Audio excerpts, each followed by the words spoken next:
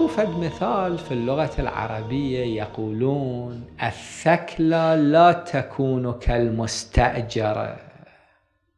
امرية ابنها ميت، شلون تبكي؟ تبكي من أعماق قلبها، من الأعماق، تصرخ، ربما تفقد مشاعرها. كان متعارف عند بعض البلاد أنه يجيبون امرأة أو مجموعة يعطوهم مال، يقولون تعالوا ابكوا على هذا الميت، فكانوا يجون يبكون.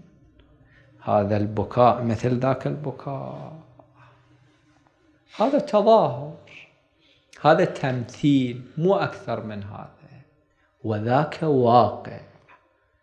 أنا أحيانا أفكر أن دعاءنا للإمام الحجة عجل الله تعالى فرجه مثل دعاء المستأجرة، الشكل في القنوت اللهم عجل لوليك الفرج، وفكرنا الله في مكان آخر.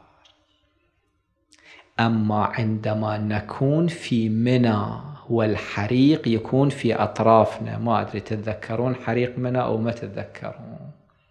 الحريق كان في الأطراف ويلتهم الخيم التهاما. ذاك الوقت شلون ندعو لنجاتنا. أنا شاهدت هذا المنظر لأن كنت في حريق منى، الخيام احترقت ونحن فررنا إلى الجبل، وكنت أشوف المنظر فوق الجبل، منظر الفارين.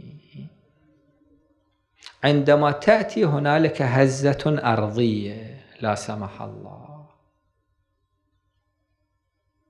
قبل شهرين أو أكثر 3 أشهر كنت في طهران، المهم في أطراف طهران، فجاءت هزة أرضية في أطراف طهران، كنا مجموعة.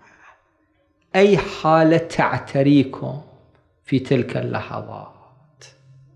أما عندما ندعو اللهم عجل لوليك الفرج، فالدعاء كأنه وظيفة وانتهت القضية.